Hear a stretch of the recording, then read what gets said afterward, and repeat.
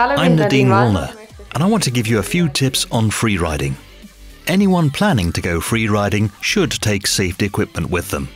This includes an avalanche transceiver, a probe, a shovel, a first aid pack and an airbag. It's also a good idea to get a guide if it's your first time on the terrain.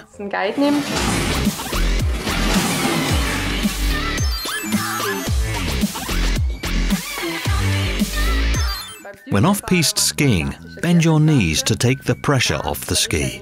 By stretching your legs, you'll push the snow downwards. That way, the snow is compressed under your skis, and a counter pressure is built up, which presses your skis upwards.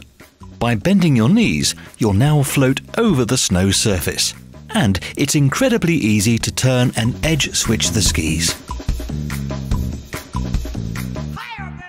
When skiing through deep snow, try to keep your upper torso as still as you can, and only make movements from the heel. One of the most common mistakes in deep powder snow is leaning backwards too much. If you do that, your upper thigh gets tired very quickly and riding becomes exhausting. By leaning back, you also very quickly lose control of your skis. Durch das hinten reinhocken ist man ein bisschen out of control, das heißt, man hat seine Ski nicht mehr so unter Kontrolle. For a central position above the ski boots, it helps to keep your arms and hands in front of your body. In this position, with your hands in front of your torso, you're prevented from leaning backwards at all in the first place. Ist man von Haus aus nicht dazu verleitet, dass man hinten reinhockt. To get good buoyancy when skiing in deep snow, it's important to note a few things. With a good wide ski, you get more lift. Zum einen ein guter Ski, ein breiter Ski und auch durch Trockenbauweise kriege ich mehr Auftrieb. Also very important in deep snow is to keep your skis quite close together, to have good buoyancy and to be able to control both skis.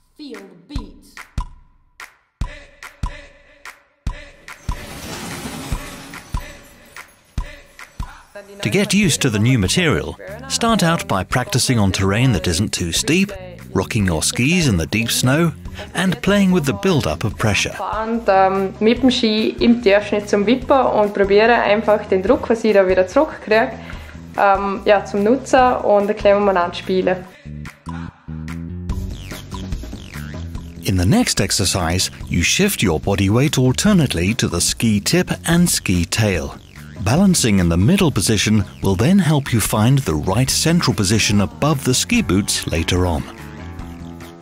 Once you've found the center of gravity and you've got perfect body balance, you can start doing gentle turns. To start off, it's best to do the slight changes of direction during a transverse. Here, you turn only slightly towards the fall line and then straight back again.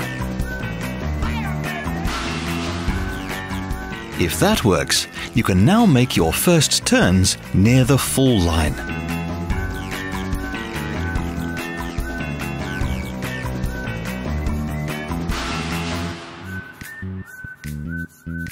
Once you feel comfortable, you can increase speed and play with the radii. The higher the speed, the wider apart your skis need to be. That gives you more stability and safety. Have fun free riding. Your Bergfex team.